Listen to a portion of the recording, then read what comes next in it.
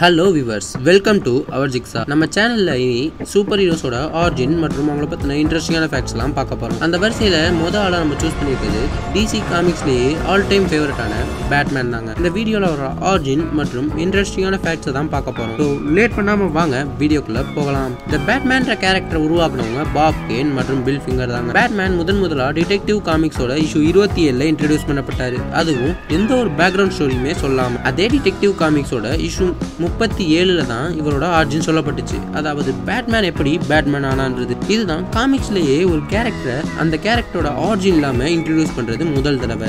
இதுக்கப்புறம் நிறைய கேரக்டர்ஸ் இந்த ஸ்டைலை ஃபாலோ பண்ணி அறிமுகப்படுத்தப்பட்டாங்க. ஓகே, இப்போ நம்ம பேட்மேனோட ஆரிஜின் ஸ்டோரியை பார்ப்போம். நம்ம பேட்மேனோட ஆரிஜின் என்னன்னா, ஒரு தடவை அவரும் அவரோட பேரண்ட்ஸும் தியேட்டருக்கு போயிட்டு வரும்போது ஜோச்சில்ன்ற குற்றவாளியால அவங்க பேரண்ட்ஸ் கொல்லப்படுறாங்க. அவங்க பேரண்ட்ஸ் ஒரு குற்றவாளியால கொல்லப்படுறத பார்த்த நம்ம ப்ரூஸ் வெயின் ஒரு முடிவெடுக்கிறாரு. அதாவது இந்த காத்தம் சிட்டில இனி எந்த ஒரு குற்றமும் நடக்காம பார்த்துப்பேன்னு முடிவெடுக்கிறாரு.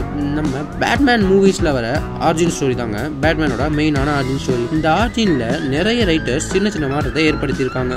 அதெல்லாம் modern age, golden age, DC Rebirth, flash பாயிண்ட்ன்ற பேர்ல சொல்லப்பட்டுச்சு. இதை நம்ம பிக் ஸ்கிரீன்ல பார்ப்போமான்றது பெரிய கேள்விக்குறி தாங்க. சரி, நம்ம ப்ரூஸ் வெயின் எப்படி பேட்டை சூஸ் பண்ணாரு அதை இப்போ நம்ம பார்க்கலாம். இதை பற்றி காமிக்ஸில் சொல்லப்பட்ட விளக்கம் என்னன்னா, ஒரு நாள் ப்ரூஸ் வெயின் தன்னோட சீக்ரெட் ஐடென்டிட்டியை கிரியேட் பண்ணுறதை பற்றி யோசிச்சுட்டு இருந்தார். அப்போது ஒரு பேட்டை அவர் கவனித்தார். ஸோ அதையே தன்னோட சீக்ரெட் ஐடென்டிட்டியாக யூஸ் பண்ண முடிவெடுக்கிறாரு. என்னடா இவன் இப்படி சொல்கிறான்னு யோசிக்கிறீங்களா ஃப்ரெண்ட்ஸ்? ஆமாம், இதுதான் ப்ரூஸ் வெயின் எப்படி பேட்டை சூஸ் பண்ணுறான்றதுக்கான காமிக்கில் தரப்பட்ட விளக்கம். ஆனால் மூவிஸில் எப்படின்னா, நம்ம ப்ரூஸ் வெயினுக்கு பேட்ஸ்னால் பயம். ஸோ அதை பயன்படுத்தியே குற்றவாளிகளை தடுக்கணும்னு முடிவெடுக்கிறாரு. நம்ம பேட்மேனோட ஆல்ட்ரு ஈகோவான ப்ரூஸ் வெயினோட நேமும் ஒரு இன்ட்ரெஸ்டிங்கான விஷயம் தாங்க. அதாவது ப்ரூஸ் வெயினில் இருக்கிற ஃபர்ஸ்ட் நேமான ப்ரூஸ் ஒரு கார்டிஷ் போர் வீரரான ராபர்ட் ப்ரூஸ்ன்றவரோட பேர்லேருந்து தான் எடுத்திருக்காங்க. செகண்ட் நேமான வெயின், இது அமெரிக்கன் ரெவல்யூஷனில் முக்கியமான நபரான மேட் ஆண்டனி வெயின்றவரோட பேர்லேருந்து தான் எடுத்திருக்காங்க. இந்த மாதிரி ஒரு ஆசமான கேரக்டர் கிரியேட் பண்ண சில இன்ஸ்பிரேஷன் இருந்திருக்கு. முதல்ல பார்க்க போகிறது த மாஸ்க் ஆஃப் ஜாரோ. அடுத்ததா ஷேடோ, வேம்பயர். நம்ம பேட்மேன் ஸோ டார்க்குங்க, இருட்டிலேயே வருவார், இருட்டிலேயே போவார். ஸோ இதனால தான் வேம்பயரை யூஸ் பண்ணியிருக்காங்க. டிசி காமிக்ஸ்லேயே அதிகமாக யூஸ் பண்ணப்பட்ட கேரக்டர்னா நம்ம பேட்மேன் தாங்க. Comic book, animated series, movies, video games பேட்மேனை கொஞ்சம் அதிகமாகவே யூஸ் பண்ணியிருக்காங்க. பேட்மேன் ஒன்றும் அவ்வளோ சாதாரணமான ஆள் இல்லைங்க. டிசி காமிக்ஸ்லேயே அதிகமான ஐக்கியூ இருக்கிற ஆள் இவர் தான். இவரோட ஐக்கியூ லெவல் என்னென்னா 192ங்க. இவருக்கு 23க்கும் அதிகமான லாங்குவேஜ் தெரியும். இவருக்கு 127 வகையான மார்ஷியல் ஆர்ட்ஸ் தெரியும். ஸோ இவரை ஹேண்ட் டு ஹேண்ட் காம்பட்டில் எதிர்த்துன்னு ஜெயிக்கிறதுன்றது முடியாத காரியம். இவரால் 80 மணி நேரத்துக்கு தூங்காமல் சர்வைவ் பண்ண முடியும்.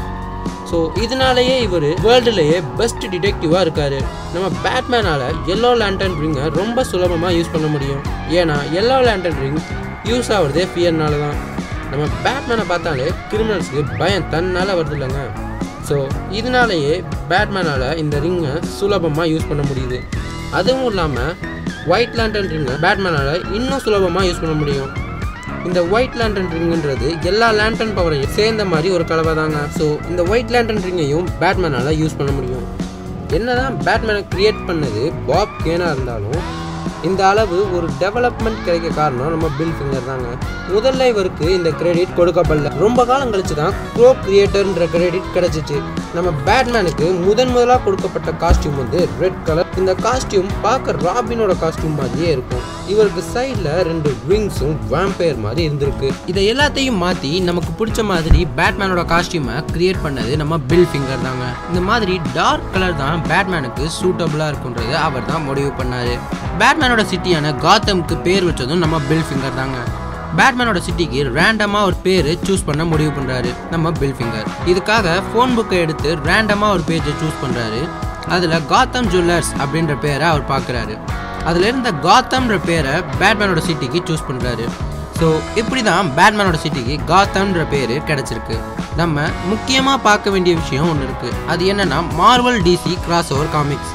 நமக்கு ரொம்ப ஃபேவரட்டான மார்வல் கேரக்டர் வுல்வரினையும் ஃபேவரட் டிசி கேரக்டரான பேட்மேனையும் சேர்த்த ஒரு கேரக்டரை உருவாக்கியிருக்காங்க. அந்த கேரக்டர் தாங்க டார்க் லா.